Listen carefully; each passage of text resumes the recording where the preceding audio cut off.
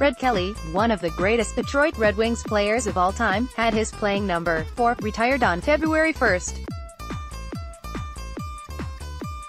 The 91-year-old was honored before the Red Wings faced off against the Toronto Maple Leafs, which were the only two teams Kelly played for in his entire 20-year career.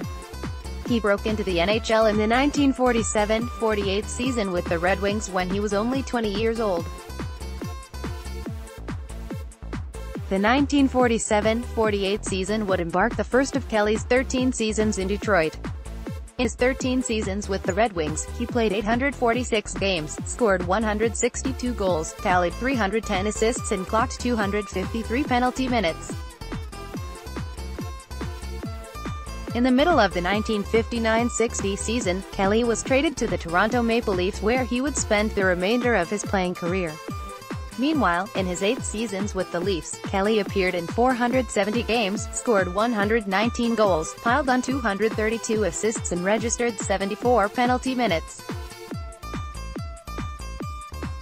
At the conclusion of the 1966-67 season and at 39 years old, Kelly decided to call it a career. In his lustrous playing career, which spanned 20 years, he accumulated numerous awards and accomplishments. Kelly was a 12-time NHL All-Star, 8-time Stanley Cup champion, won 4 with Toronto and 4 with Detroit, 4-time Lady Byng winner, a Norris Trophy winner, and a Hockey Hall of Famer. Inducted in 1969, after his playing days were over in the NHL, Kelly took up coaching. Red coached 10 seasons, 2 seasons with the Kings, 4 with the Penguins and 4 with the Maple Leafs, in the NHL, accumulating a total of 742 games. Coached, won 278 games, lost 330 games and tied 134 games. Following the 1976-77 season, Kelly officially stepped away from the NHL. Next, Red Wings all-time dream team want your voice heard? Join the Puck Pros team. Write for us. The Red Wings pre-game number retirement ceremony for Kelly was very well done and long overdue.